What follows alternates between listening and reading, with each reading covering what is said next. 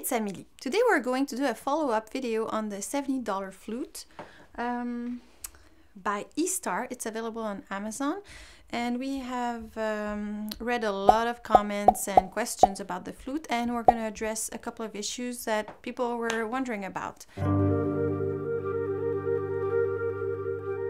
So the first thing is people were wondering, who is this flute for?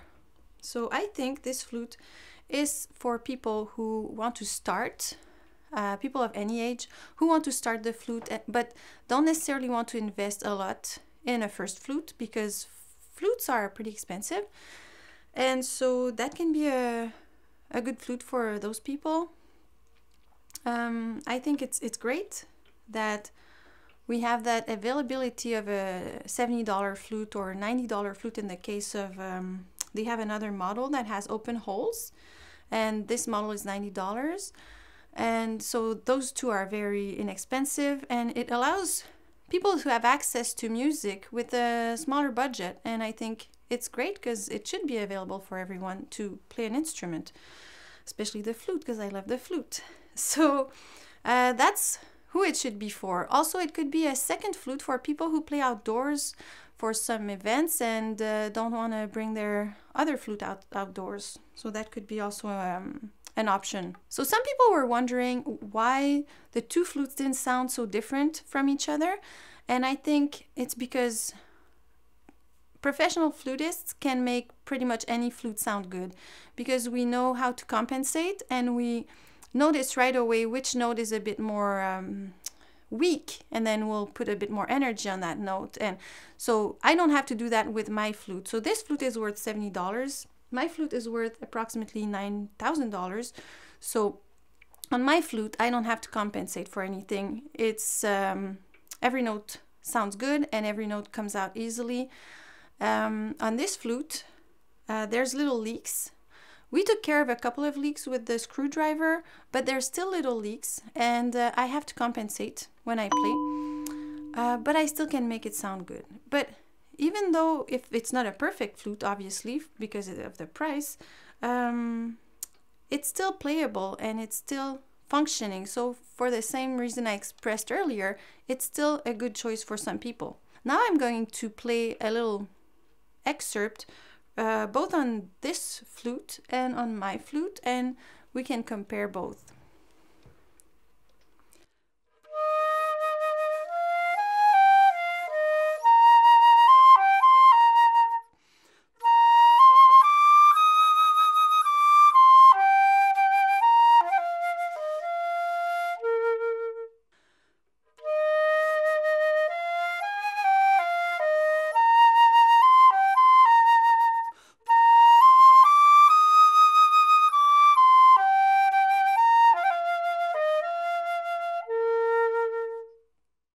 Now I will play something faster and detached, because the first excerpt I did was legato and slow. So now I'll start with the E-Star flute, and I'll just play a G major scale.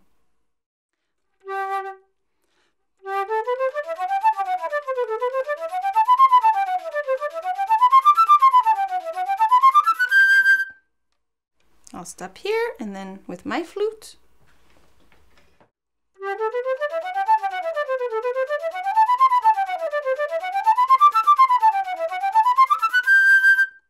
So now that you've heard both examples, let me know in the comments what you thought of what were the differences. For me, the big difference is in the amount of effort I have to put to get the result that I want. Some people also wondered how long this flute will last. I'm not sure exactly, because I've had it for 1 month only. What I think is that it's not worth bringing to a repair shop, because the repair will probably cost more than the flute itself. It's probably not worth replacing the pads once they're worn out. So once your pads are worn out or it doesn't play well anymore, I think that the life of that flute is over. It will depend on how much you play on it, how well you take care of it. If you leave water get into the pads, it will not be good for as long as if you make sure it stays dry and you take good care of it. One thing that could be interesting to do once the flute is worn out, would be to tear it down yourself, learn about the anatomy of the flute, maybe replace the pads yourself. It could be a good learning experience. So in summary, this flute is not a great flute, but it's playable. Don't expect too much from a flute that is $70, but it's good for people who want to see if they like the flute and discover it and don't want to spend too much. And you can find all the information about where you can buy the flute in the description below. Also, this flute was very popular after our first video. So a lot of people had to buy the other model that is $90 and has open holes. So the only difference is that the holes here are open and you put your fingers over it. If you have difficulty closing them, you can put little plugs. And usually those flutes are a bit more advanced, but we assume that it's pretty much the same mechanism and everything else is the same on those two models. So I hope you liked the video. If you liked it, please like it. If you haven't subscribed yet, please subscribe. And if you have any questions or comments, leave them down below. See you next time.